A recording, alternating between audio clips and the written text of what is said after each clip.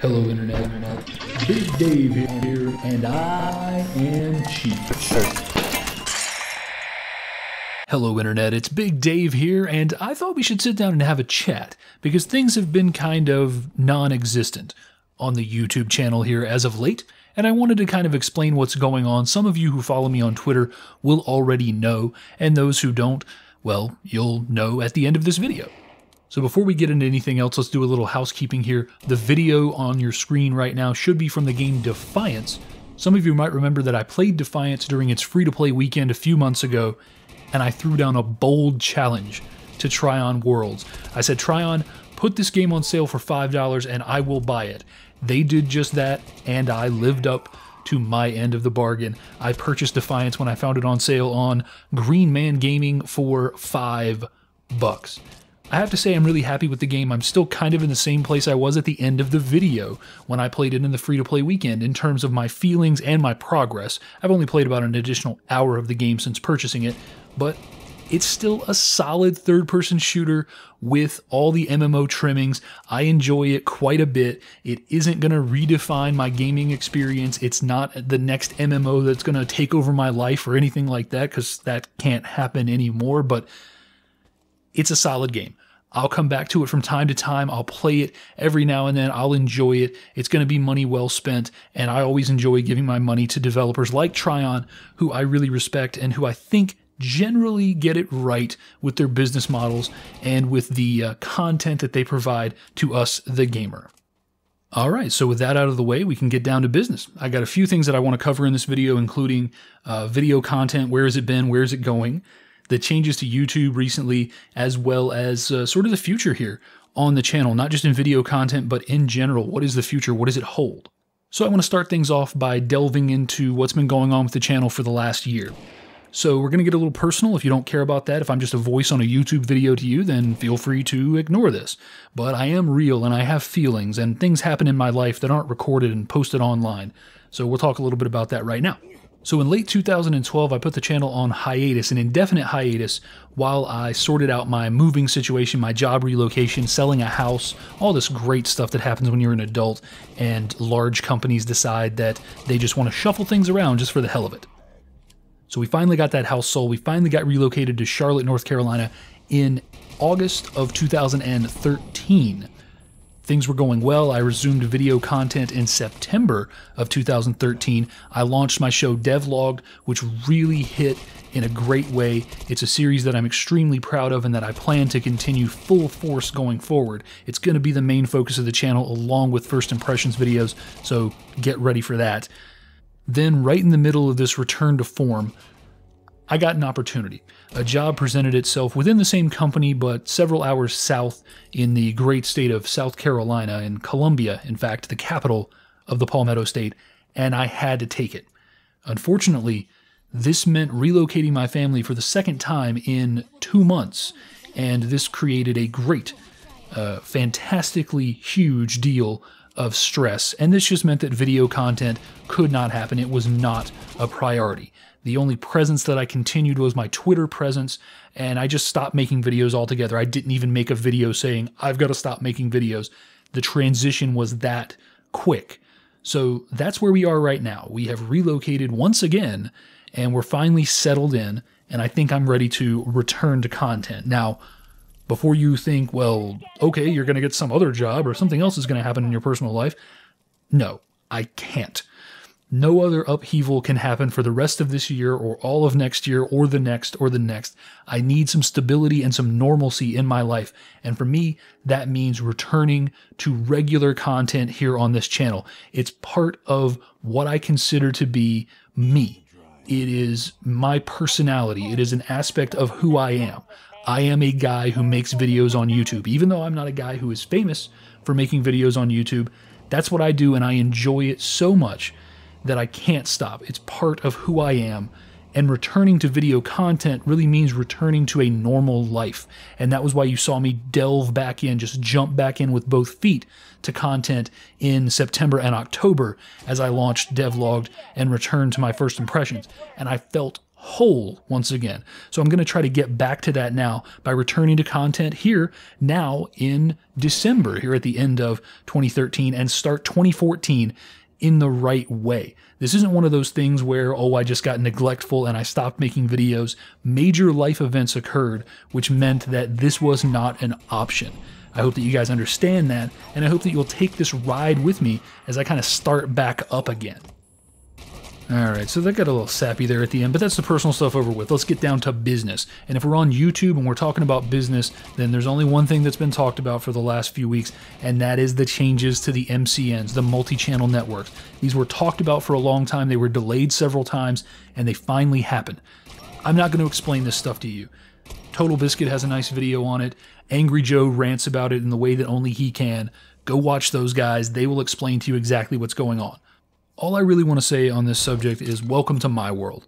I am not a partnered channel. I've worked for an MCN. I worked for TGN for a while. I produce content on their hub channels, on their main channel and their Rift channel, but I was never actually partnered. My channel is not partnered in any way. I don't monetize any of my videos. If you see ads on my videos, it's because there was a content ID match that forced that video to be monetized. I don't put ads on my videos, not only because I can't, but because this is just a hobby for me. It's not something where I'm attempting to make any amount of money off of it. It's just something that I love doing and I enjoy doing, and that's the end of it. So I don't attempt to monetize my videos. I don't attempt to get partnered. I don't go out there and try to make a case for myself. Frankly, my numbers are not partner worthy.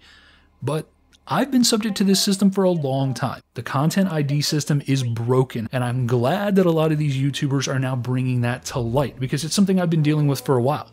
Now, I will say that it is being exploited because YouTube made no bones about it. They were very public with what they were going to do with the MCNs.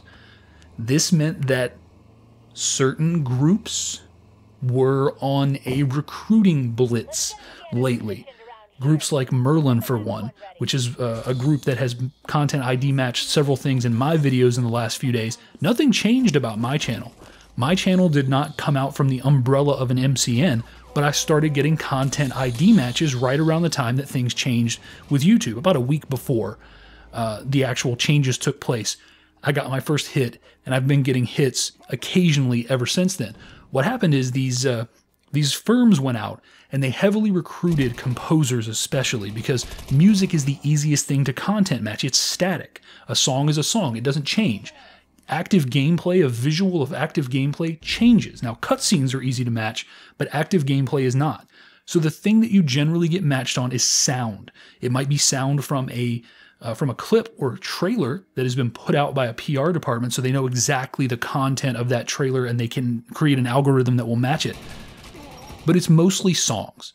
What these groups have been doing is they've been going out to these artists who are probably barely making enough money to survive and saying, you own copyrights that are worth a lot more than what you're actually receiving on those. We want to make that money for you. There are people out there who are posting entire albums of your work on YouTube for free. And some of these people are even monetizing it and making money off of your work. We got to stop this.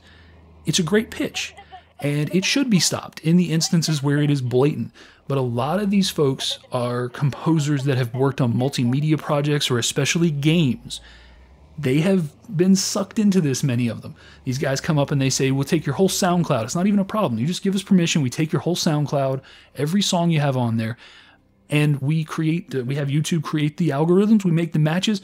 We slap an ad on that video. We slap a link to buy the MP3 off of Bandcamp or off of iTunes, and we're making money. We're making money. We're doing that. We're making money, right? We're making money. Well, the problem is, Content ID Match doesn't know the difference between a song that's being used in the context of a game for which the developer of the game has licensed or in many cases commissioned an original soundtrack for the game, so that's part of the game. If I'm doing a critical piece, if I'm using footage from that game under fair use, then I'm allowed to use that music as it's part of that property. But the Content ID Match system doesn't know that. So if I stop talking, or if I do what I like to do in videos that have really good music, when a game has great music, I say, hey, let's stop. Shh, quiet. Let's listen to this music because it's great. That's the perfect opportunity for the Content ID system to make a match. And that's what it does. And that's what it's been doing to me for years. It has increased. I've had about 4 in the last 2 weeks, 3 weeks. But the silver lining here, apart from these guys who are making themselves look like idiots, the silver lining here is that this is now being brought out to the attention of people. Now that these actual money makers are being subject to the system that has been in place for so long, now maybe some progress will get made. I hate the content ID match system. I don't necessarily know a better way to make it work, but there's got to be something, and it's got to be worth looking into. So hopefully all this ruckus is going to result in something happening to reshape or redesign the content ID match system and just generally make that sort of stuff better. It doesn't affect me at all, at least not monetarily, but it's still a hassle. It's still something that I have to go through as a content creator that I shouldn't need to go through. Wow, okay, so that got a little ranty and went on way too long, so let's finish things out here. Now, all that's not a problem for me because I'm a nobody on YouTube, but hey, maybe that's changing because I was recently featured on Pixel Prospector's big list of YouTubers, which is now hosted on videogamecaster.com, and basically this has meant that I am now getting found randomly by PR firms and by indie developers who are just trying to do a PR buzz on their game, and I'm getting review copies of games. It's been really, really interesting. Yeah, now I actually have some kind of strange and complex feelings about this, but I can't bog this video down by talking about that stuff, so maybe we'll do it another time. Maybe I'll make this more of a regular feature, though probably not, because no one's going to watch this video. So, yeah, what does it mean for the channel? Really, it means that we're going to see more games closer to the release, or you may even see some release day stuff. A game like Bionic Dudes, I had a preview build of that, so I was ready with my video on release day, and currently playing the beta of Frozen Endzone, and I had the beta before it was open, and really loving that game, by the way. So there's going to be more coverage coming of more relevant games. It's not just going to be me picking a random game from my Steam backlog and playing it for you guys. It's actually going to be relative and relevant to the stuff that's coming up. So it should be really cool. As I said, I've got some complex feelings on it, but now is not the time to discuss those. So let's go ahead and knock this thing out. Let's clean it up. Let's finish it off. I got a little ranty there in the middle, and we've gone way too long. I know you guys aren't even watching anymore. So first of all, let's just do some quick hits here. Let's hit some things that are going to be happening on the channel. Video content. We're going to have Uzi Earth Adventure. That's a traditional old school platformer. That is done. That video is complete. That will be posted in the next couple of days, so look forward to that. I'm also working pretty hard on a Race the Sun video. I've had a couple of false starts on that, but I'm going to knock something out in the next couple of days and probably post that by the weekend or maybe early next week, depending on how things go. Also, I have Pixel Piracy, which is a game that has just hit Steam in early access. It is a roguelike pirate simulator. It's pretty crazy, and so far I'm highly impressed by it. I've got a couple of other things. What else do I have? Well, there are a few things brewing here and there, but the other major thing is DevLogged. I'm going to be bringing it back, I mean, I'm just going to be doing a new episode of it. It's going to be episode 5. It's going to be a recap. It's going to be a look back. We're going to catch up with some of the projects that really stood out in the first 4 episodes. I'll try to do as much as I can in terms of updates. If they have new content, I will try to provide it. After episode 5, I'm going to kind of pause that show just briefly so that I can revamp it. I want that show to be the marquee attraction here on Big Dave is Cheap, and I want it to look like it should be the marquee. I want it to look like the flagship, right? What's the flagship? Like the Starship Enterprise is the flagship of the Federation. What does it look like? It's the biggest and most impressive ship that they have. If DevLogged is going to be my flagship, then I need to make it worthy of that title. So I'm going to revamp the graphics. I'm going to revamp the presentation. I am looking currently to commission a theme song or background music for the show itself. I want to go all out on this because I think this is something that is worthwhile. It's something that I feel a certain level of passion about, and it's something that if I become known for anything in this YouTube game, this is a thing I want to become known for. I want people to say, that's that guy that does that show about development logs. That would make me so happy. And I want this show to be worthy of that marquee title. So I'm going to work to get that thing revamped and repackaged and ready to go. We'll do the episode 5 recap, and then we will launch episode 6 with an all-new style, all-new look, tighter presentation, and hopefully, maybe, cross fingers, an original theme song. So we'll see what happens there. That definitely remains to be seen. To anyone who has made it this far in the video, thank you so much. Please hang with me here as we sort of get things going again, get things restarted. Thanks to everybody who has hunkered down with me as I have survived these major life upheavals. This isn't some 17-year-old who's deciding one week he's all about YouTube and the next week he's not. This is a grown man who loves to do this, saying thank you so much for riding out the storm, and we are going on to bluer skies and better things here in the weeks to come. I have been Big Dave, and until next time, take it easy. There's an advanced weapon nearby.